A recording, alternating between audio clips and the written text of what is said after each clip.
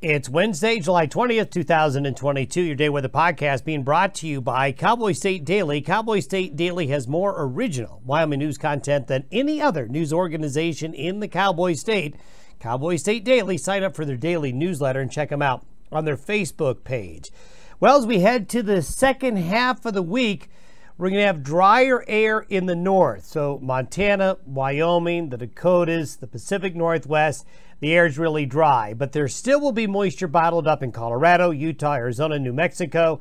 That will lead to thunderstorms in the southern areas. Temperatures are going to be very warm through Friday. We're not going to see the extreme heat that we had earlier in the week, but by anybody's standards, it's going to be very warm to hot.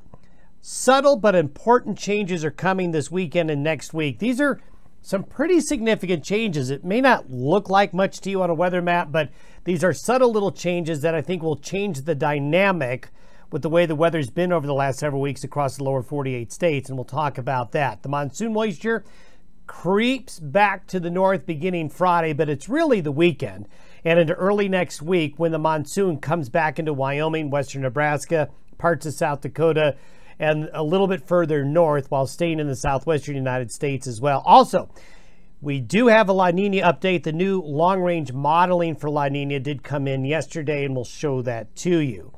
Satellite photo really shows the contrast between the dry air here in the northern Rockies and the northern plains and the Pacific Northwest and the deeper subtropical moisture that is just into southern Wyoming. That's mainly high-level subtropical moisture, but the deeper low-level moisture is down here. Look at this swirl of clouds right here in Mexico into southwestern areas of Arizona and Southern California. This is just a really big pocket of really moist, unstable air. A lot of thunderstorm activity in northwest Mexico last night, and this is part of the plume of moisture. It's going to take a long ride, but it's eventually going to come up here and then start to come back here over the weekend and into early next week. Right now, it's being suppressed into this area right here, but they are getting some showers and thunderstorms here, which they need. That's good. But the dry air really making a big difference coming on in from those northern areas. Now, I wanted to show you, now this is Mexico right here. The precipitation, the thunderstorms that I showed you right there in the deeper subtropical moisture. See these green, yellow, and orange areas right here? These are upper level weather disturbances rotating around the high. And even though they're all the way down here in Mexico, these will sort of maintain themselves as they make the trip north and east later on this weekend and into early next week. Just to show you where you got to pay attention to where your weather's coming from, and this is where the weather comes from by this weekend and early next week. Today, the high is centered right over western New Mexico, so that clockwise flow bottling up that subtropical moisture right there. But you're going to see this weather map I'm showing you here change quite a bit in the coming days. This shows you the dry air. The precipitable water forecast for this afternoon shows the delineation between the warm, moist air down here and the cooler, drier air that's up into the northern areas. As we get into Friday, so this is today, this is Friday. Notice there's a punch late Friday into Saturday morning of that subtropical moisture getting further up into southern and southwest and central areas of Wyoming. And then as we get into Saturday, so this is today, whoops, let me back up here. This is today, this is Friday, this is Saturday. See it getting deeper, see the blues coming on into Wyoming and parts of Colorado there. And then as we get into Sunday, that monsoon moisture axis is cutting right across the area again. So this is a telltale sign that Saturday and especially Sunday, a big uptick in thunderstorm activity for especially southern and southeastern Wyoming. Hey, it's the start of frontier days, right? But that moisture also gets a little bit further north into Montana. And then here's that ring of fire stretching into the Corn Belt where the thunderstorms are going to be developing while the high is going to temporarily be there. But look what happens. This is the subtle changes I was talking about. By Tuesday, this is by next Tuesday, we have the high pressure pattern kind of splitting in the two areas of high pressure. A high pressure ridge in the eastern Pacific. And we talk about this in the winter a lot. When there's a ridge here, we go into the fridge. Now, I'm not talking about a real big drop in temperature, but when you get a ridge in the eastern Pacific, it redirects the jet stream. So we end up with a trough over south central Canada and the ridge moves out of the southern plains to the Carolinas. This is a completely different scenario than we have seen in a long time, many weeks, really. So this is a change as we get into the last days of July and into early August. Couple of things happen, and this is going to be important, especially for areas east of the Continental Divide in Montana, Wyoming, Colorado, western Nebraska, the western Dakotas, and even into western Kansas and eastern Colorado, is you have two things going on.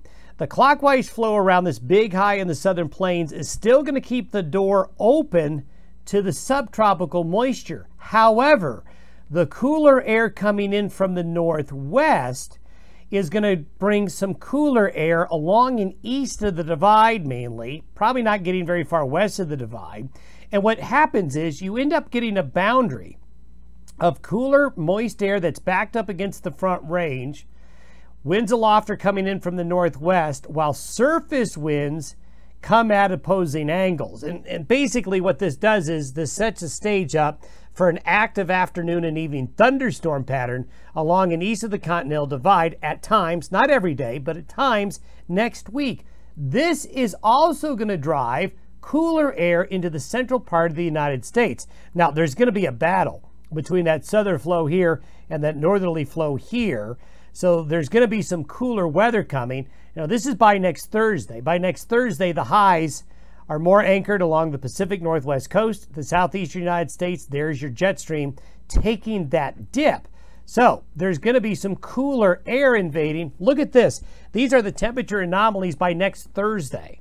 So you can see the dividing line between the heat there in the southern plains and the cooler air coming into the northern plains and the northern Rockies. Wow, with the high pressure building in, we're going to get some hot weather in California and in the Pacific Northwest here. There's going to be some hot, dry weather for the Pac Northwest next week in this pattern, while the central United States cools off. This is kind of opposite the way it's been.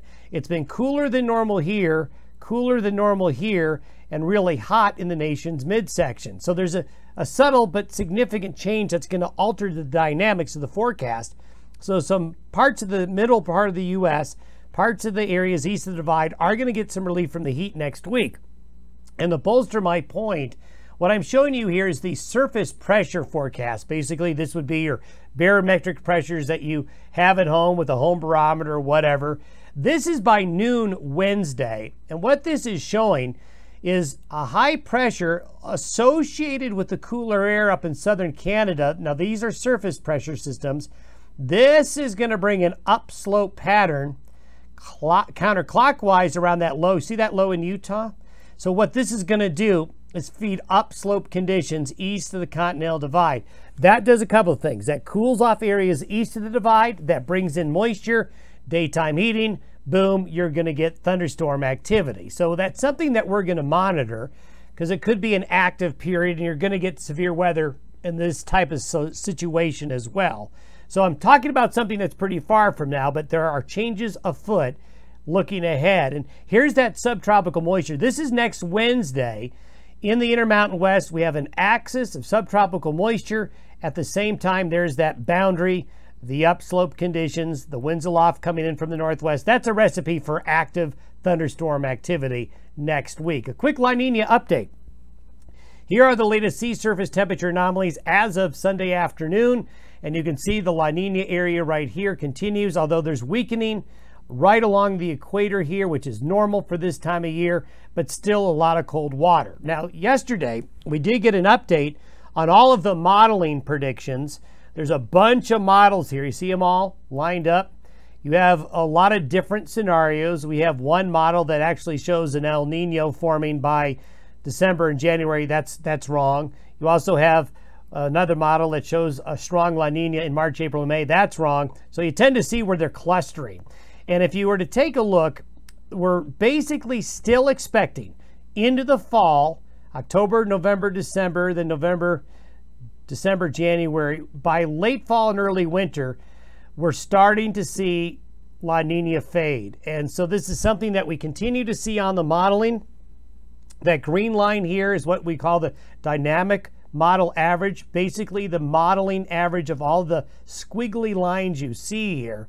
So basically, we're into neutral status, probably around January, and it does look as though the La Nina's days are numbered, but not quite yet, hanging around for a little longer. Have yourself a great Wednesday. See you tomorrow.